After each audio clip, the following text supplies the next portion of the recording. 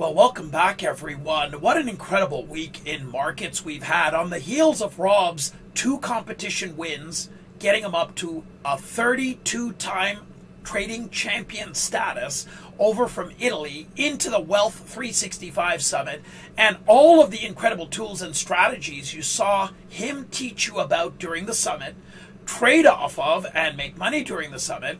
Well, that inspired me to really up the game in the active trader room this week and use the power of the Champion Trend Pack, the Power Scanner, and many, many more tools, especially on a multi-time frame basis, to help me finish the week strong. It was an incredible week in markets this week from a movement standpoint, intra-week, and we've got a great week ahead in front of us. Now, if you take a look at the front half of this week and what happened with the dip down that you can see here on the daily chart on the SPY, during that portion of the week, I focused mainly on shorts. As we were looking at the back half of the week, we commented to members, very likely we're going to see some upside action, and provided some rationale why, based on the multi-time frame, scanned outputs, and of course, using the Champion Trend Pack to evaluate whether that call, that likely outcome, was a higher probability. It did end up coming to fruition, and you did see the market rise in today's action. Now, I utilized the insights and, of course, strategies coming off of the Champion Trend Pack, using the multi-time frame approach with the power scanners that you can see on the screen, from a daily, 4-hour, 1-hour, and then, of course, ratcheting it down further from a day trading standpoint, and I was able to finish this week strong in the active trader room. So I'll take you over to get a quick gander at the domes from the week, and you can see that there were profitable days across this week, finishing the week strong today. And there was a lot of opportunity for long side trading in a market that got squeezed up today. The question mark at the end of the day now is, are we set up to continue to rise, or are we running out of gas? Well, take a look at the tools on screen. The daily chart, as you can see here, has got buy signals under the current candle.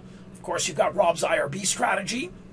You've got incremental buy signals, additional signals added to today's candle, while we are on a champion cross buy zone, champion trend buy zone, which you can see very elegantly with a very simple marker right there. We've been in the champion trend buy zone.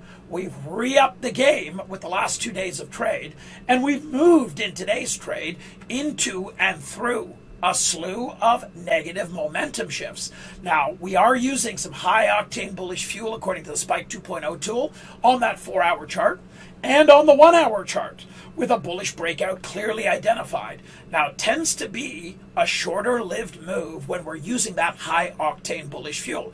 My expectations into next week is that we've got a little softening in the front half of the week and some volatility to be expected with the Fed next Wednesday. Into the back half of the week, the potential for a little more of that volatility to clear and for us to attempt a rise back up again that could potentially even take us up towards, if not above, the highs made for the SPY back over here in February.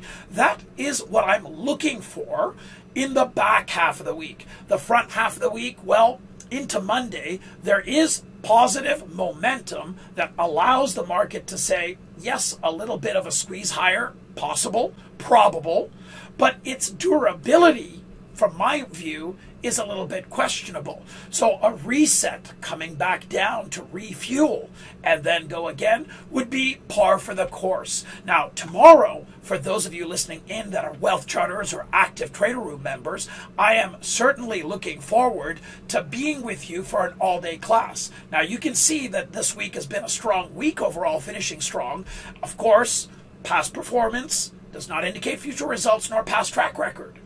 But what I was able to do using the rules and the tools inspired by Rob's competition wins and the tools he taught us all about at the summit was being profitable and being able to use the methodologies in the way that they're meant to be used. So I'm going to be teaching a class tomorrow for all of you lucky wealth charters listening in and active trader room members You're going to get a mega session starting at 10 a.m. Eastern Time on Saturday, April the 29th. Check your inboxes if you're a Wealth Charter Active Trader Room member.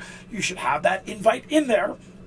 And of course, it's going to be a great session broken into pieces where I'm going to methodically take you through examples, how I used the multi-time frame approach, how I am able to use that approach to also scan and look for things alternative to the ES, like individual stocks. Really excited about the session, super pumped about being able to share that knowledge with the group overall, and of course humbled by that incredible 32-time winning status that Rob has now secured. This is just going to be an incredible class tomorrow. Looking forward to seeing you there, and of course looking forward to sharing all of that great knowledge and imparting it upon you with rigor and methodically, and of course a lot of enthusiasm.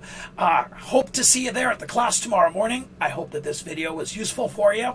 Looking forward to seeing you in videos just like these next week. Have a wonderful rest of your day. Bye for now.